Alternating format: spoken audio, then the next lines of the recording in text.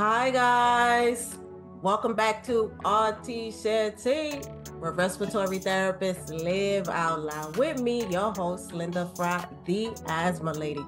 Yes, welcome everybody. Welcome to anyone new and exciting because we are still in Women's History Month and I have some amazing guest co-hosts.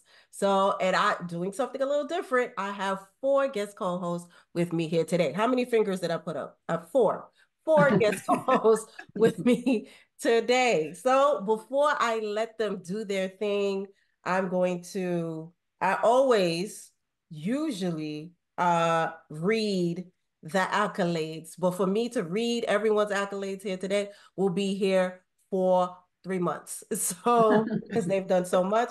But today, we're joined by an extraordinary team, WHEEZER. Okay, so a group of dedicated respiratory therapists who embody warmth, empathy, and resilience in their work. Individually, they bring diverse expertise and a shared passion for helping others breathe easier.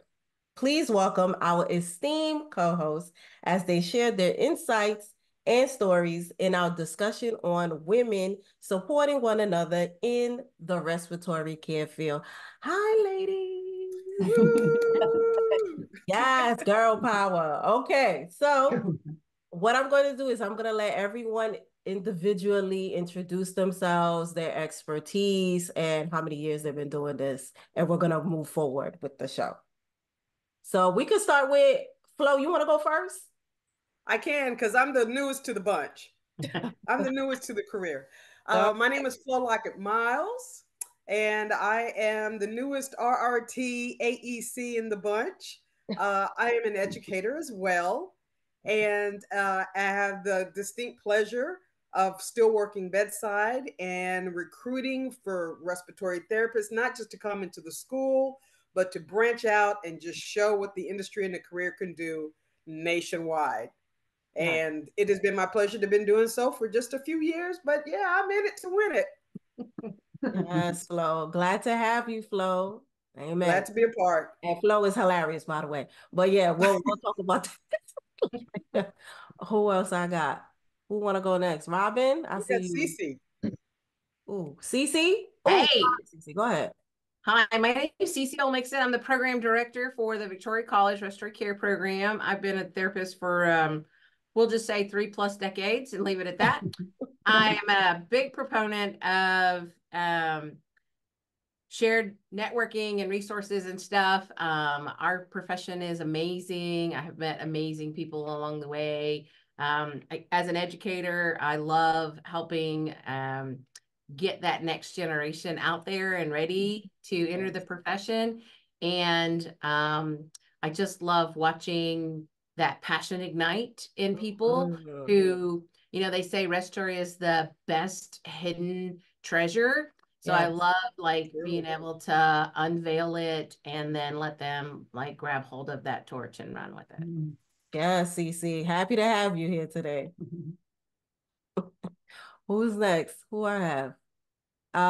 Robin, I see you next. Sure.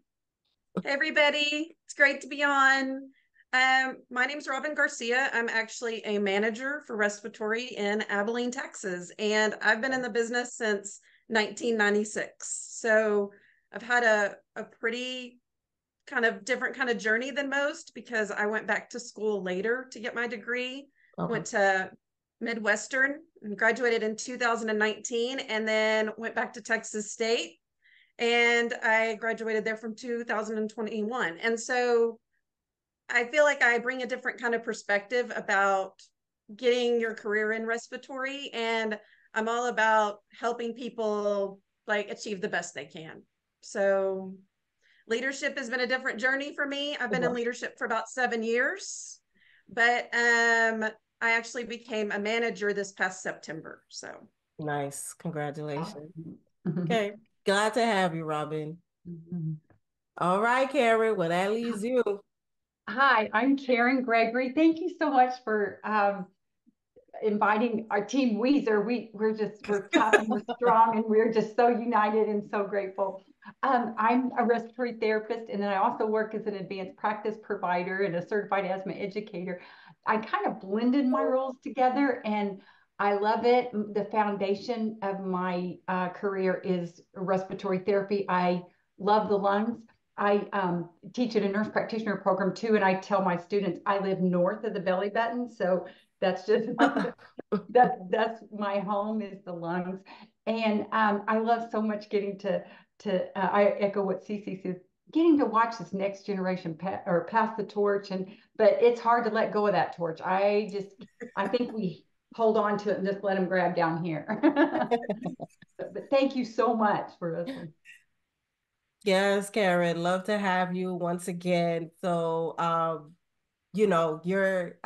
I tell everybody you're hilarious and smart and all that good stuff. So I just love having you here with us today. So yes, Team WHEEZER. So I guess I should say who I am for those who don't know me. I'm Belinda. Folks call me the Asthma Lady. So I'm the host of this show, the RTs Share Tea Podcast.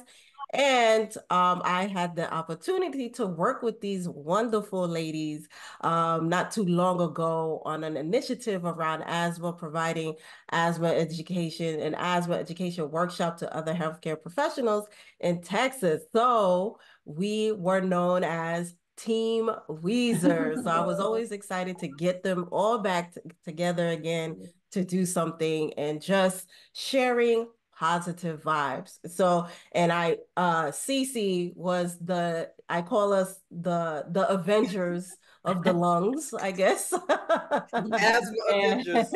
Of asthma. And Cece was the Nick Fury. She was the one who got us all together. She activated Team WHEEZER, and we were able to push through that initiative, that workshop not too long ago. So once again, ladies, thank you so much for being here with us during Women's History Month. Such a important month, I think, for us now. Okay, so with that being said, us introducing ourselves and having all these different perspectives because we're in different areas and phases in our careers.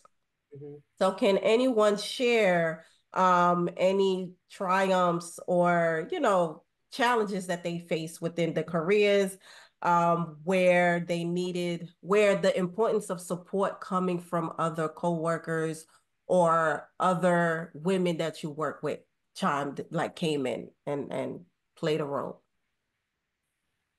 Well, I'll start because I've been at it a little bit longer. And so I've had lots of opportunities where, especially early on, just trying to navigate at the bedside. And then when I decided to further my degree, this was before we had bachelor's programs in our discipline and stuff. Okay. It was interesting. I actually worked with someone who she was always a proponent of you got to get more education. You got to get more education. And I'm like, why? I do the same thing every day. I mean, it's different patients, and she's like, no, you just don't understand. It's just so important. And I was like, oh, okay, sure. Our family grew up on education was really important. So it wasn't a really hard leap. But at the time I couldn't see where it was really going to serve me well, but it really did. And with her pushing me and the people I worked with, I don't do anything by myself. We're all on our own walks, but we all have our little circle of influence and our network of support that takes us through every day. And there were days, because if we're going to do it, let's just get it done and get it done as quick as possible. So, you work full time and you go to classes full time and, there's that edge of, oh, why am I doing this? But because I brought all of my people on board, it was like, okay, on the days when I'm struggling, y'all are going to have to kick me a little bit, get me going, keep me going. And so I think it's just really crucial that we always have a network of influence and a set of resources that can help us on our daily struggle. Because some days are easier than others. Right. But the reality is none of us walk this walk alone. And so it's really important to have people that know what you're trying to do and that support you in that. So I think it's I amazing. love it. Yeah, Cece. That's good. Anyone else? I love it when we started Team WHEEZERS. We were just, I mean, I think it was the first time, and Linda, you were our great, Cece, you got us together, and Linda, you were a great leader. But I loved how one of the simple things, something so simple, it took all this, we were going to play a game for after each discipline, after each thing to empower, to make it more active. I couldn't think of a game. I couldn't do any, I was thinking like, go to the library and all this. These women helped me and did it. I mean, I know both. Flo and Robin, you guys got me on my track and taught me so much, and then even taught me how to navigate through, make it fun. So when I got up to be my turn, it looked like I was just I did all this, but I could not have done it. It was Family Feud. Questions on asthma with Family Feud, and I just appreciated that so much because I wanted to be so good at it, and I couldn't have done it without you four ladies. Oh, we had buzzards and we had Family Feud music and I wouldn't have thought of buzzards. I would have thought raise your hand. Right. And Robin came with cahoots. I didn't even know about cahoots before she mentioned that. So that was a good one too for the workshop. Yeah. And I just loved how you all embraced me and we got through, because I was weak at that, and you picked me up and carried me through, and it made it look like I was just right along with you. Yeah, you did good. You did good. And I with Karen saying that, it reminds me of something that I had with Flo. I'm new into the academia world. So I'm a new part-time adjunct. And and I was doing the didactic teaching. I wanted to pull every hair off my body slowly with tweezers. Because I just could not. I just, so Flo started to just text me a little bit to kind of check in, and I really appreciated that. And Flo has been giving me just little nuggets, and it helped me a lot, Flo. And I don't think I ever told you that recently, but it really did help me because I'm still trying to figure it out. So I'm doing lab work now, so which is a little different, but those were challenging days. The first couple of weeks were challenging. So yeah. Those were some long text threads. It was okay. Right. Yeah, it was all right. Right. So I appreciate that. If I can chime in, if I may, for me, I already had like a master's degree and other degrees. And I went into respiratory really late, like after that. And I had a lady in class one day and she said, I don't know, I was just doing RT. I was like, I think I'm gonna do this. And she was in a different discipline, but healthcare. And she said, yeah, you go get this license. And she goes, and it's going to change your life. She said it just like that. She goes, you've got that other stuff. Go do this. And ever since then, I meet women like y'all, right? I go to these conferences and I get hooked up with these women who have these thoughts, and you're not crabs in a barrel, right? You're like, oh, let me get you where you want to go. Let me help you get to where you want. Let me show you this. And there's room for all of us, whether we want to participate in it or just learn from it or help somebody excel in it. Like there's room for us. And that is a comfortable space because it's not even just mentorship, it's sponsorship. Right? So I'm not just showing you, but if you want to participate, you got to get here. And let me show you how to get to here. Yeah, I love that. Right?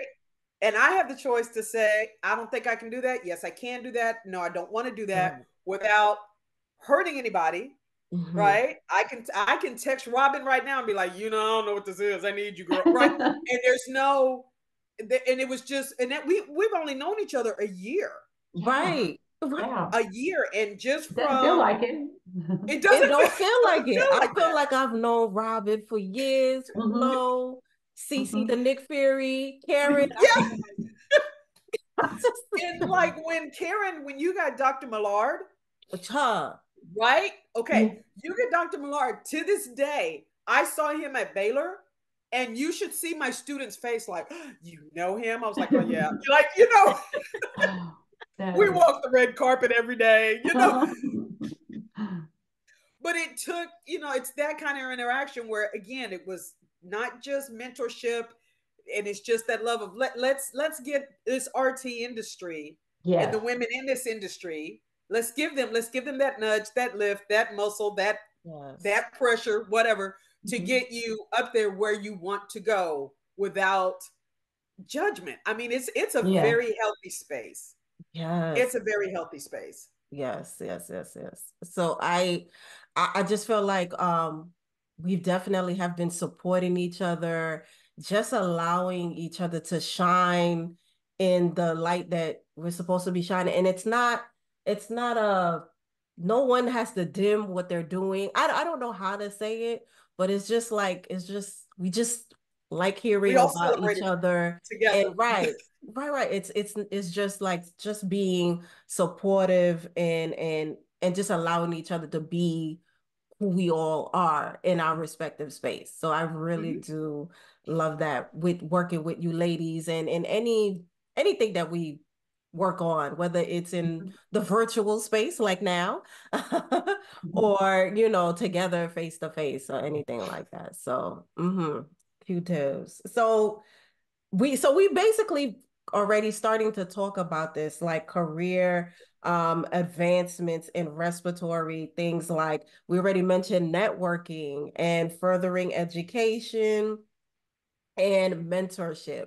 So what I guess we could, like we said, we started talking about this already. So what do you guys feel is of value to progressing in the field, especially as women?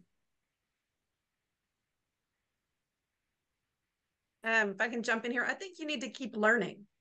It doesn't even always take money or anything like that. Just keep learning, even from each other.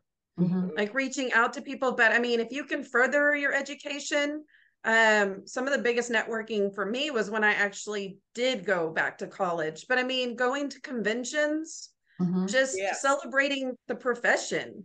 You meet so many great people. Obviously, I met all of y'all. You're amazing in my life. And so I think just getting out there and getting out of your comfort zone, I think networking happens naturally if you do those things.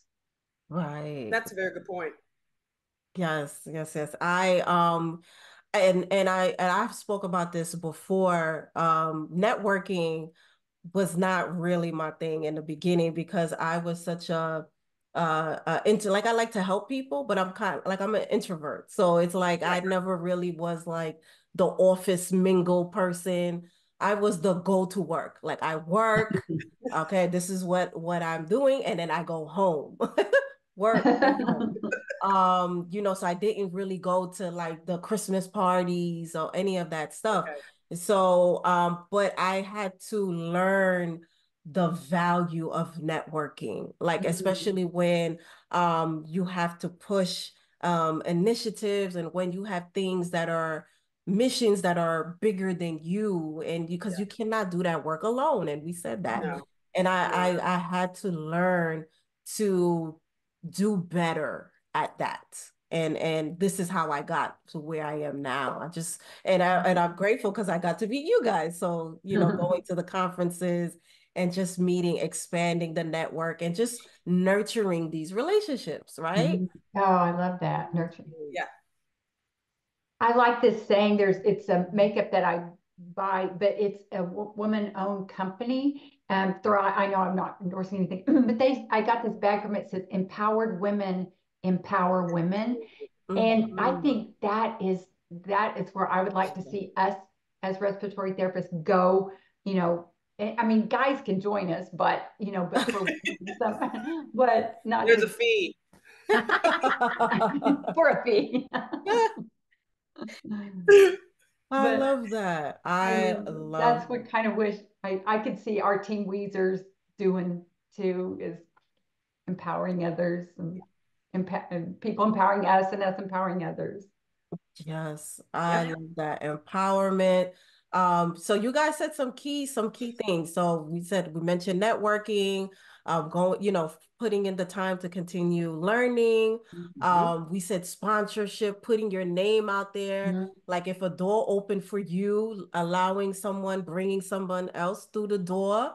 Amazing mentorship, just showing giving the how and helping other people. So we said a few things, and just being a support, maybe just being the ear. Hey, listen, texting, how you doing? And how did this go? So yeah, we said a few things. This is great. And I have a question for you guys, and this is a real question. Okay. That was DM'd to me from somebody. Hold on, I'm just trying to pull up the question. I don't have my glasses, guys. Sorry.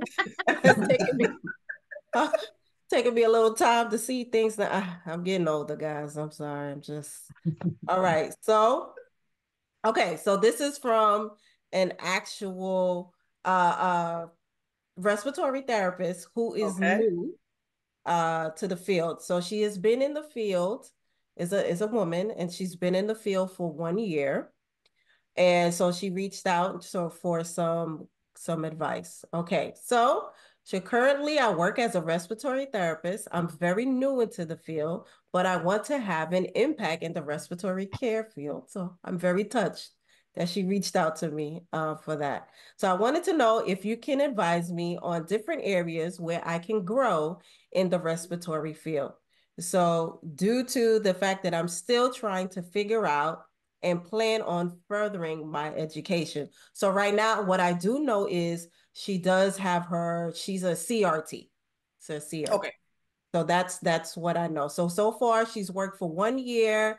She's a CRT and her main area is in acute care. So she's done ICU. Okay. And I believe adult care is her main. So what do you guys, what do we think? I know Robin's thinking this because I can, Robin here, chime in, girl. Okay, here we go. That CRT, we need that RRT. All right, we need that RRT. Let's just cut to the chase. Okay. Let's do that because she's got experience and she's new to the game. She's got time to grow.